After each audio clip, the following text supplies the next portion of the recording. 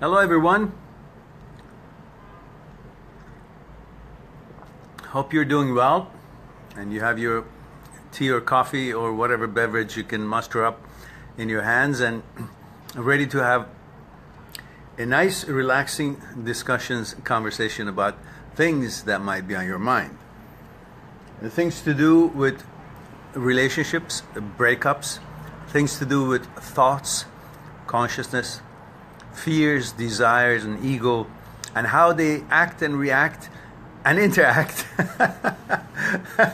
and their role in the way that we roll on our daily life and negotiate our path towards completing and continuing a pleasant journey that we are all on, our life. So, let me know where you are saying hello and where you're tuning in from.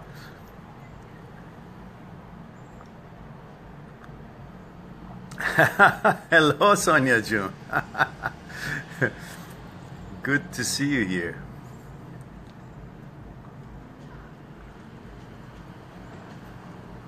I made such a interesting concoction today. I wonder if you guys dare to guess what this drink is all about. As simple as it is. But that's how it looks. That's my help to let you know how it looks. But yeah.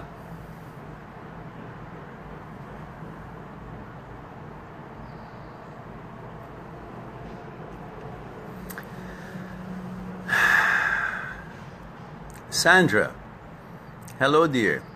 Don't forget to let me know which part of the world you're tuning in from.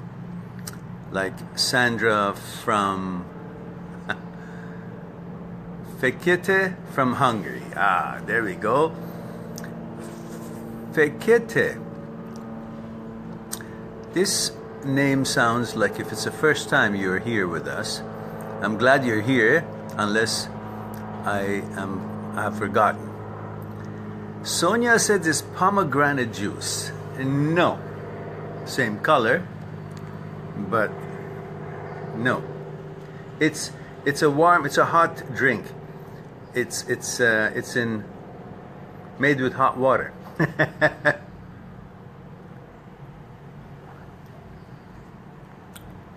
I like it. Trabzon. Denizli. Salam. Where from? Where from, dear?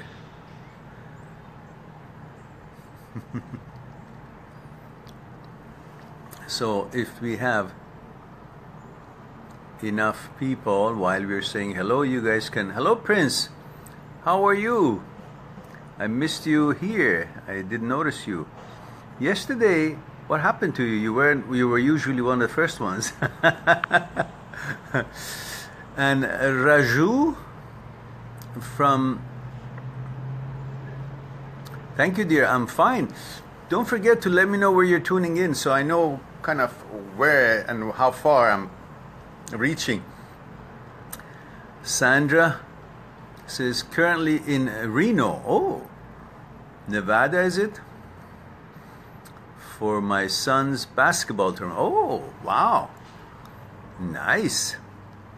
Is your son in high school or elementary school?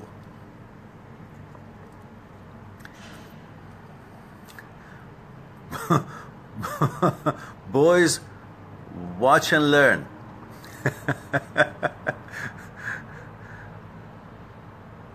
Arpit says, good, from India. Excellent. Sonia from London. Yes, now I'm. Aziz says a Roselle drink. What is that drink? I don't know what that drink is. This is not alcoholic drink. This is just very good for you drink. Sotherin from Cambodia. Hello dear, welcome. Raju says, why is the future unknowable. Unknowable. Okay, we'll get to that. Sandra says he's in 5th grade. Aha. Okay, good. Good. My son also played basketball in his elementary school. But then he chose to play tennis in high school, and then in college he was weightlifting, and after college he did serious powerlifting, all natural, without any substance abuse of any kind. Very focused, and for me was, wow, what a thing that I've never been involved in that echelon of serious training, lifting cars and pulling fire trucks and these big round stones that I would only see them on television and say, wow. Now then I was watching my own son do it, just freaking out of my mind. But I had to keep composed. So it is very exciting to see your children, the favorite people in the world to a parent, excel in what he or she likes to do. So have a great fun and time. Sonia said cranberry tea. No. Kasaba from Hungary. Hello, dear. So if we are done with guessing what my drink is, we can then get on with some questions that we can discuss. Wow, this is pretty warm today. I have the opportunity to overlook the pool in my complex, and I can see people are already enjoying themselves. And it's getting warm. So, hello, Don. Don Diego. Hello, dear. Arpit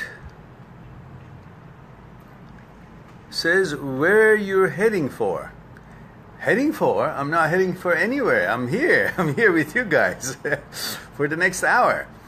So what made you think that, do I look like walking from the other end? Am I walking?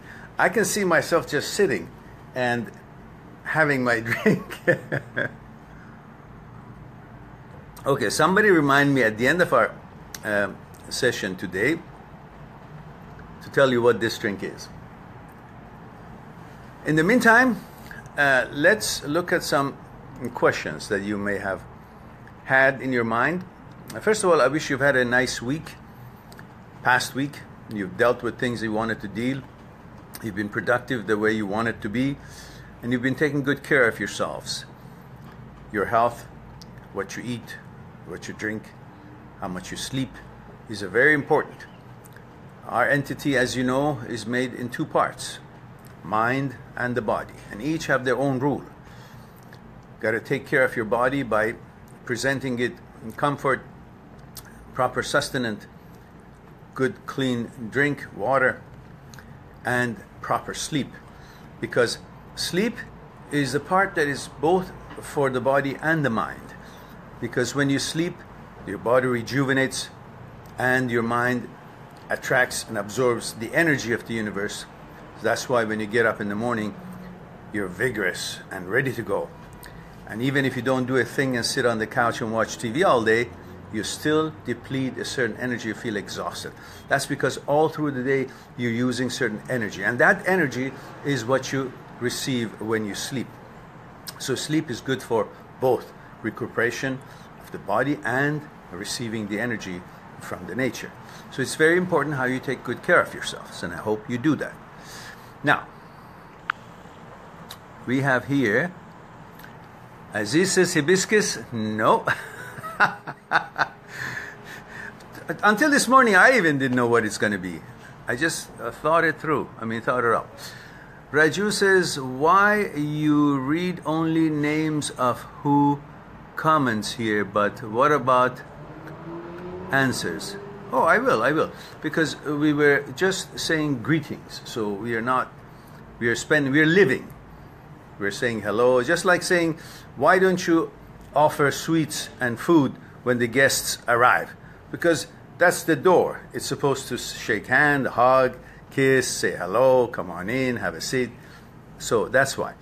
Then we answer the questions as well. So, Raju, you're high strung today. What's going on? Okay.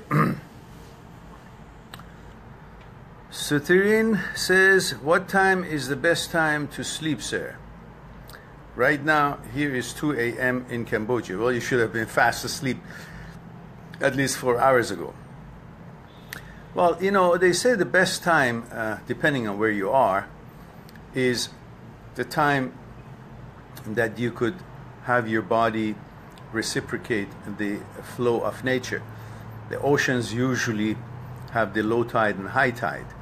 And so it is important for you, as we are 80% water, we also comply to that sort of effect of the gravity of the moon on the earth and on waters around the world. So we also get affected. So best time to sleep would be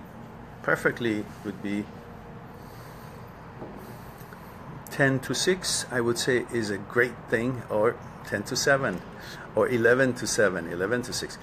I would not want to sleep later than 10 or 11. Mind you, I do. I'm not saying that I do it right, but the answer to that question, in my opinion, is that. So, Arpit says, what is best thing that inspires you every day? Aha. Okay, that's another good question. And Edwin says, why everyone like this? I don't know, like what? So, now let's go back to Daju that asked. Yes, Raju. Raju, you're so serious today. Ease up. We're going to get to your question. I'm looking for it now. The first question came from Raju. And he said, why is the future unknowable? To a degree is unknown, but from one angle, in a way, in certain things, it is known. What do I mean? Well,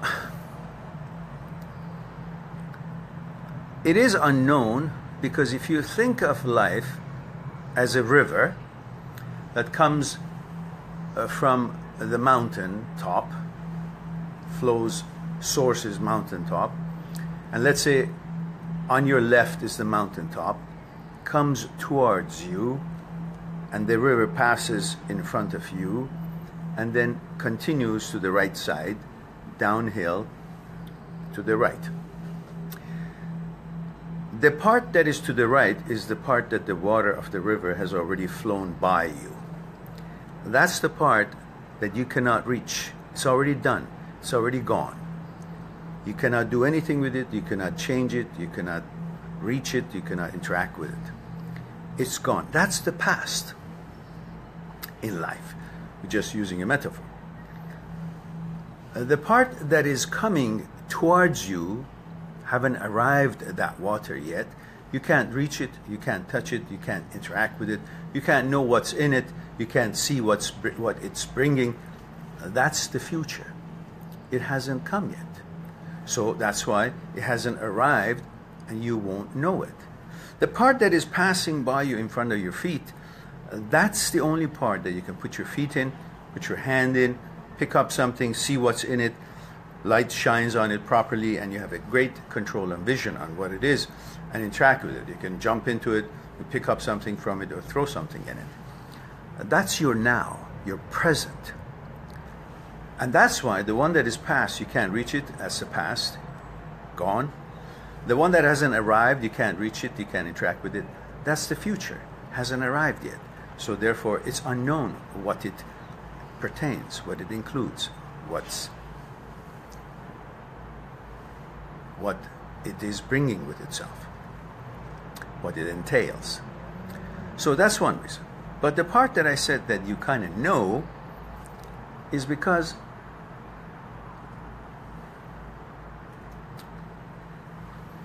the now is encompassing the past. You're here, the now is because of how you interacted, reacted, lived, did, the result of the past, your past. And the now, what you do now, the actions you make, the way you live, the things you do, is actually the present of your future. So today, now, is the past of your future and is the future of your past. So everything that you do and it will be happening would be based on today, now, which is the past of future. That's how you are now, the result of your past, what was in the past, that's how you are where you are. The same thing happens, your future, today it's his past, is based on what you do today. So in a way, your future is kind of known, depending on how you live and what you do, how you behave, and decisions you make today. That's pretty much how I could answer that question.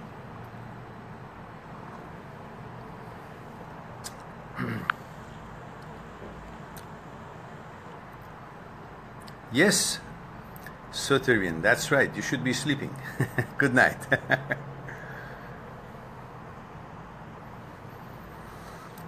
Arpit says, what is best thing that inspires you every day? Honestly, what inspires me just to become a little better person, wiser, to know my way around a little bit better, to be able to handle the interaction between my thoughts and consciousness, fears and egos and desire, to bring balance to myself. That's a very important project of every day that one can have, and to be focused and pay full attention to it so we can better ourselves and become wiser and learn how to live a little bit better by knowing this knowledge about how we function, how we tick. But what's really inspiring is to focus on what wonders awaits us in this short journey of life, and for that to get up and open your eyes and be able to have the opportunity to pursue what you're hoping to achieve in this life. You have another day, another chance, another possibilities, another chance to continue your hopes, to achieve certain things, to accomplish certain things, to get more knowledge in certain ways, maybe to produce something, to invent something, to help someone, to help yourself, become closer to the nature, learn about this energy that binds us, surrounds us. All of these are aspirations and inspirations that you can have. The fact that you grow, you get up and you can breathe, you have something to eat, and pleasure of something nice to drink,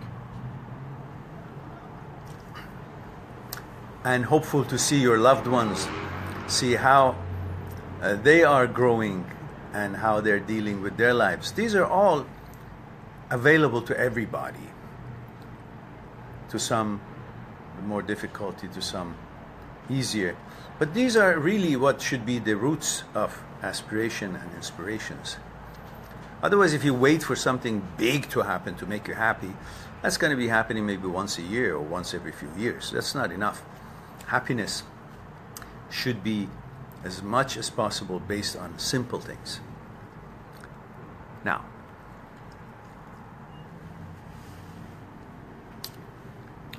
I hope that is something for you to think about.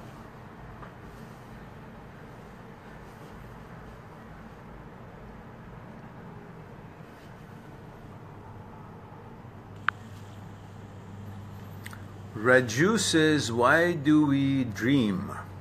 I'm really upset with that. Really, I'm sorry that you're upset. Why are you upset? It was for my unborn... Oh, I see, the kind of dream that you had. It was for my unborn child. It was very horrible. No. Is it true? No, of course not. Often you dream because of the things that you were thinking about during the day, and it leaves a print, a signature on your consciousness. Then when your mind is very quiet, every picture or everything that it had an influence on your consciousness, it becomes clear, surfaces. And on that basis, you may dream about what was occupying your mind during the day. But also you may dream because of your fears. The things that you most hate and afraid of occupies your mind as a transient thought.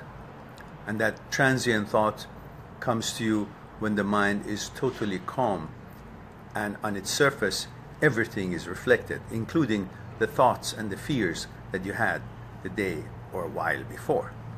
So no, not at all. A dream is not something that you can count on that is going to be true. No, it's a dream. Most often it's just bullshit. Just reflection of a fear. Nothing else. Hello, Kerry.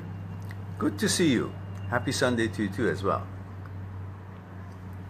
To you too as well. It couldn't be more grammatically wrong than that. Boy, this drink gets better and better the longer it sits.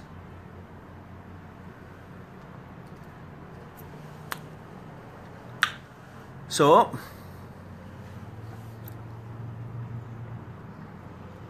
what else do we have here?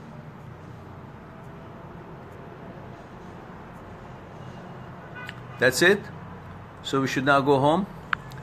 No more questions? Hello, Piscine. Good to see you. So I await a fresh question because we have run out. We have answered everything that we... Let's see if I have.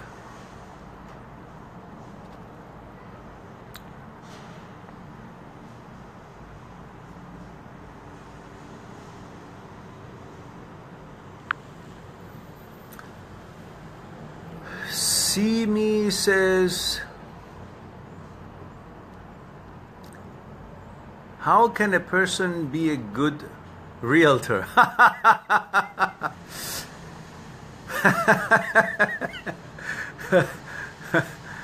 Well, it depends on what good means to you.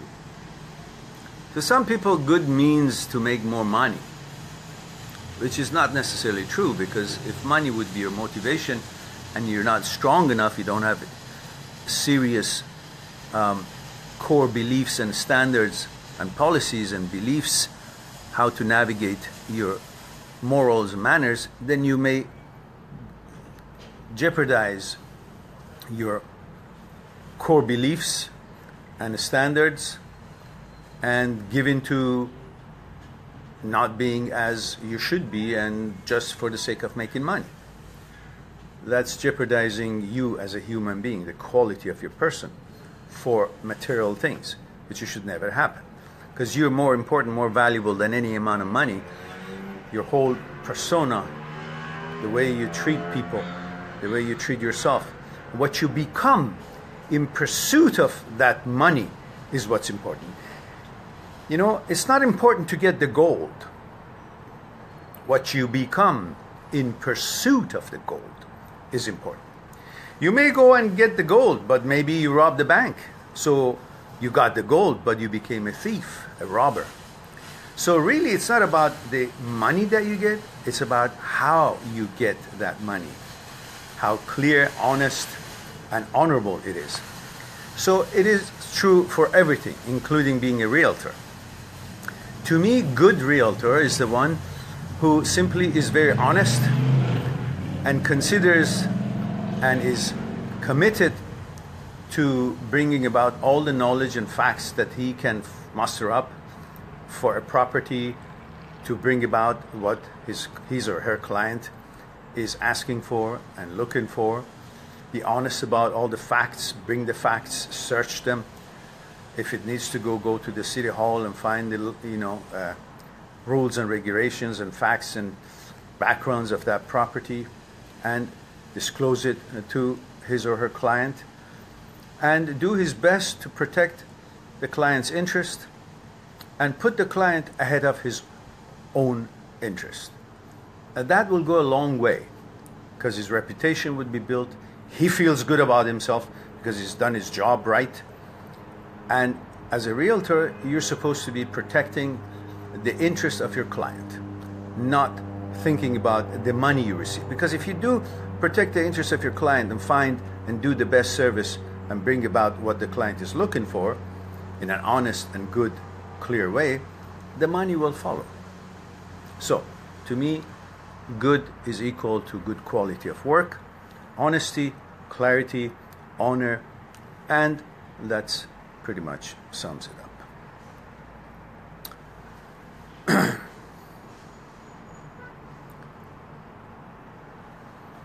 Sonia says, you're welcome, Raju. Sonia says, I get flashbacks from the past. How to deal with it?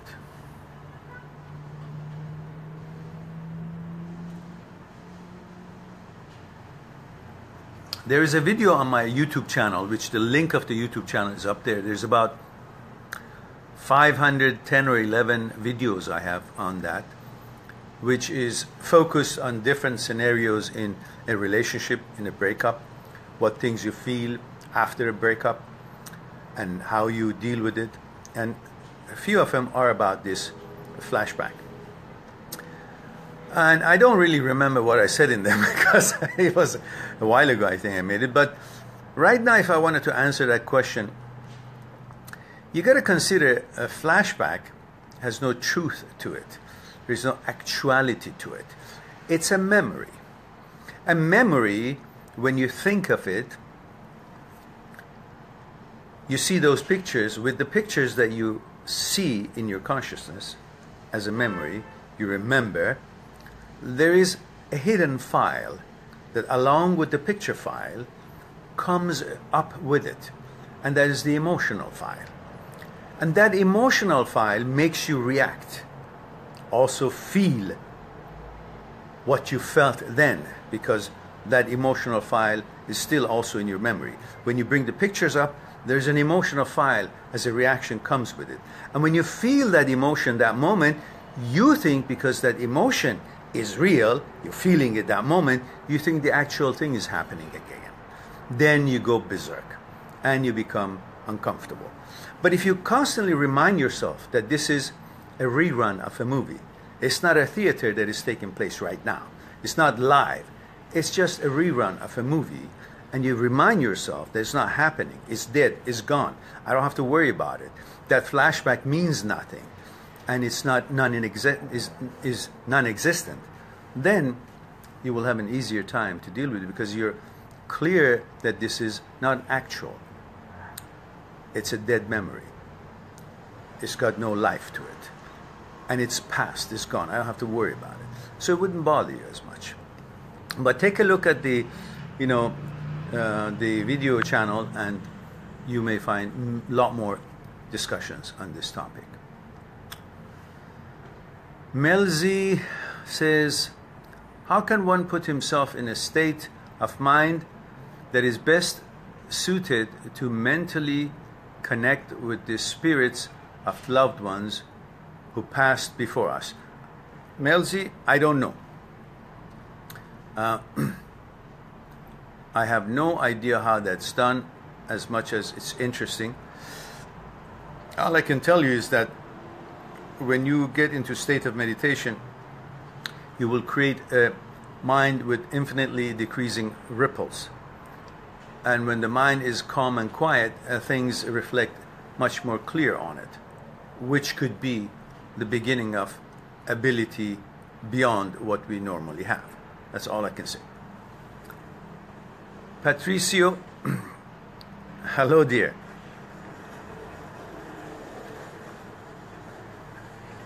All right.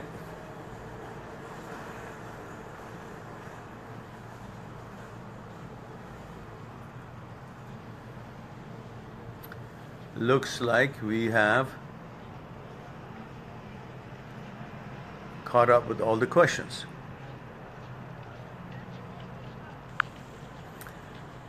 Arpit says, how do you think it's easy? How do you think it's easy to be in such a love in which you don't get love in return? It's not easy. And if you're not receiving, you're not reciprocated with the love that you're offering, take your cue. That person that you're pouring that love is not qualified to receive your love. Unless it is a love for your children, which is they're in the process of growing up. So you love them and show them how to be loved and how to extend love by you loving them. Caring, selfishness, unselfishness, showing them selfishness is not good by your example, by being unselfish, and they will learn. But if it's a romantic relationship between you and your girlfriend, or it's a couple, and you don't get reciprocated with the feelings and emotion and love that you offer, walk away. There's so many wonderful people all in the world, and you can bond with them and find things in common and fall in love and pursue a good, healthy relationship. So just because something is difficult, it doesn't mean something you want and you wish for, but it's not happening, and you can see it's not healthy for you and it's not pleasant for you. Why do you still in there? What for? What? Move on. Find someone who appreciates you. Yeah?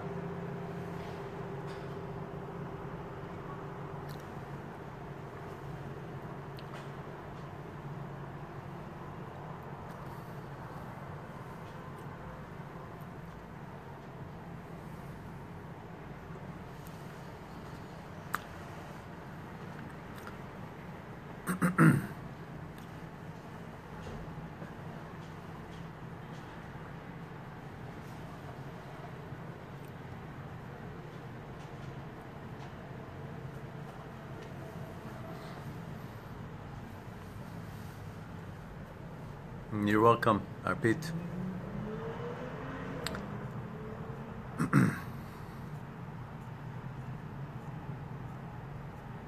We're totally, there we go.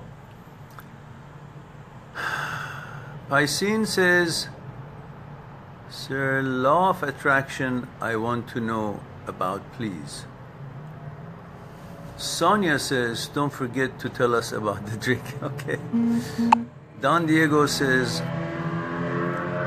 how do you overcome anxiety when you're going to do something that has a possibility of failure? Everything has a possibility of failure. I can't think of too many things that have no possibility of failure. Failure is part of the equation. Anything you do pretty much could go exactly the way you want, somewhat the way you want, not at all, or with some trouble. So failure is part of success. If you don't, sometimes you may have to walk back a little bit, regroup, redirect, and go from a different direction. When you're trying to go somewhere and you see a big puddle of garbage or deep hole in the ground, what do? Is it failure that you came to it? Yeah, but that failure means you go back and we choose a different path and continue. So that failure caused you to redirect and correct the path for a safer journey and successful one. So failure is a part of the success. It's an equation that is part of the success. Every failure has a bit of success in it for a future for continuation of what you're hoping to achieve. And Piscine says, law of attraction. I want to know about it, please. Law of attraction basically could be simplified by saying your determination and perseverance is going to bring about what you're hoping for. Because by just sitting and thinking and hoping for something, nothing will ever happen. Very seldom. Maybe a lottery or something. But even for that, you have to buy the lottery ticket. So there's an action here. So by persevering and focusing on what you want to do and planning for it and then taking action for it, these are all what really brings that. Meaning, focus on finding a way to achieve what you want to achieve. All that creates a certain kind of a blueprint in your mind. A pathway opens, you're focusing on it, finding the way, your intention turns into action, and the action brings the reaction, which in this case would be the result that you're hoping for. So basically it's all about focusing on what you want, visualizing on what you want, believing in what you want, and then preparing for getting that what you want in the proper ways, and planning for it, and then taking action, and then getting it. It's not just, I want something, I want, and it should be coming there. Pretty much. In other words, anything you want, put your mind to it, prepare for it, you can get it. If you think positive about it, send your thoughts through it, extend your energy for it, and you focus on it, then you will actually be finding a pathway in order to follow your dream and do things that is necessary to do in order to reach that stage where you will find what you're looking for, or accomplish what you're hoping to accomplish. It's like you want to win a competition, I don't know, in horseback riding. You got to constantly be training with the horse, preparing for it, and become one with it. You put your mind to it, you put your training to it, you put your thoughts and time into it, and then that is the same as law of attraction, because your thoughts is in it, your energy is in it, your focus is in it, your planning is in it, and your action and training is also accompanying it to get what you want. Otherwise, it doesn't happen just by wishing for it.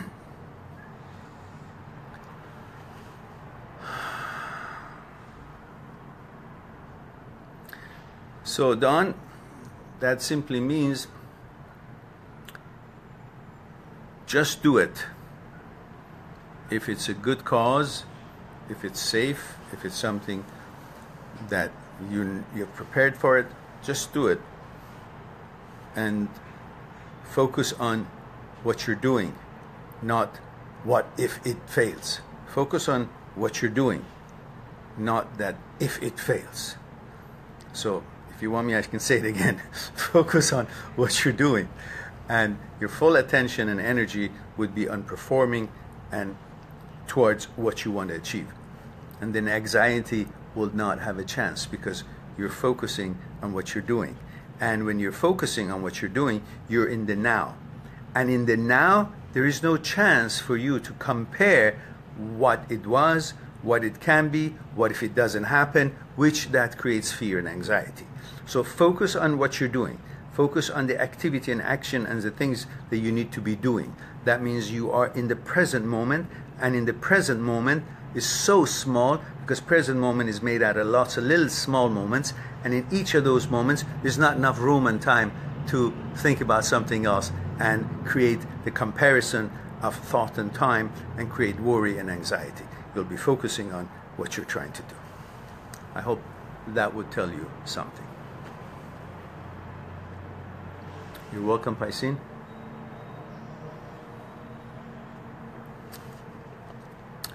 So, what is the time that we are here having? I don't want to keep you guys too long on your Sunday.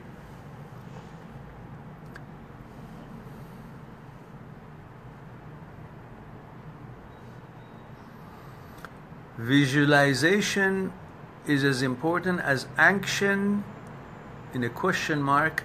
Paisin asks, visualization is important, but without action, visualization doesn't go much far.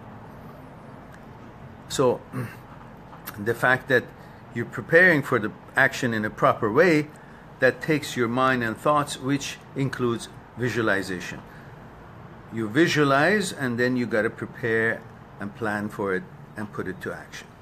So it is important, but without action, it won't get anywhere. Then it would be called magic. So what is the time, guys? Is Prince, are you still there? Are you still in Philippines, or are you in the West Coast now? Prince is my timekeeper.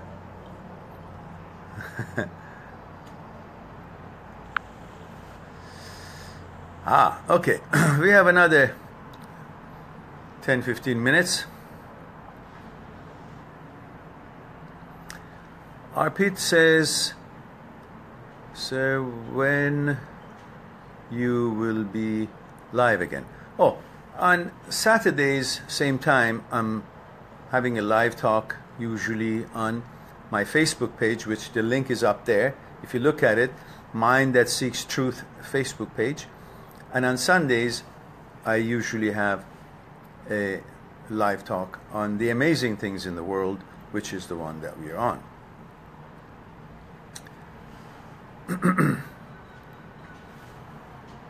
So, if there are no more questions, guys, we can... There is... Piscine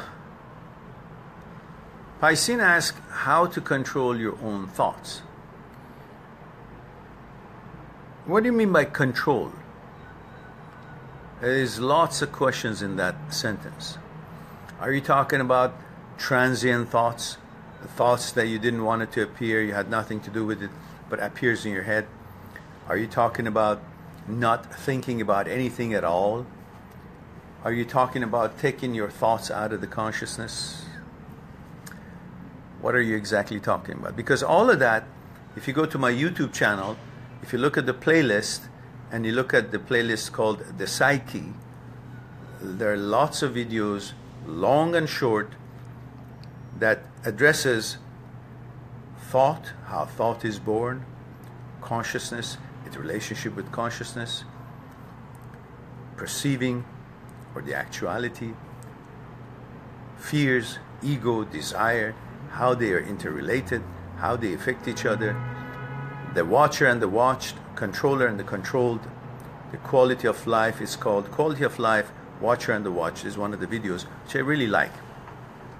And that will give you, perhaps that is the one you should be watching first. That will give you quite a bit. Yeah, not thinking about something is only happens when you take your thoughts out of your consciousness. And for that, there are different ways. One way is when you meditate, and one way is when you're busy doing something, because then you're just doing something. It could be even waiting for something, but you don't know that you're waiting. You're just anticipating the next action, and therefore from the moment that this action ends to anticipation for the next action to begin, your anticipation becomes clear, no thought, because you don't want to go somewhere else when you're expecting something else happen. So you're waiting for it. That pause, also there's no thoughts in it. But there's also meditation that you can, when you're meditating and you're busy in a certain way of thinking in meditation, that what you're thinking through the meditation is actually taking you out of the consciousness. Where is the field of the known, where all thoughts stem from? And taking the thought out of the consciousness, that's when there would be no more thoughts. Either because you're busy doing something, or you're meditating, you're following certain movement in the very present moment, which keeps your mind occupied with something that is not even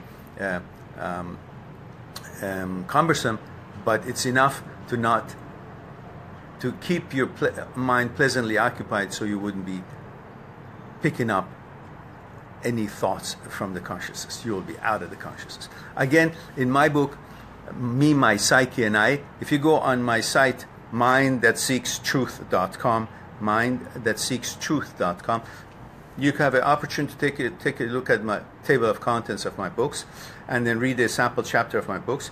And in Me, My Psyche, and I book, there is a chapter talking about how to stop time, and of course meditation in detail. And these are all helpful to answer your questions. You know, you can get the ebook, it's very nominal fee, and it's much cheaper than the paper book, and that has all those questions answered. Okay, guys, I think it's time for me to say Have a wonderful week. Hope things will sort out for you. Be good to yourself and to the others. And thanks for being here. And hope to see you guys next week, either on my own Facebook page, Mind That Seeks Truth. The link is up there. Or on the Amazing Things in the World, which is the Facebook page that we are here. And again, thanks to the good people of WittyFeed who created this opportunity for us to have a discussion every week. Love you all. Be good to yourself and the others. And talk to you soon. Bye for now. This is a bunch of cherries squashed in and hot water on top of it. That's it. Bye-bye.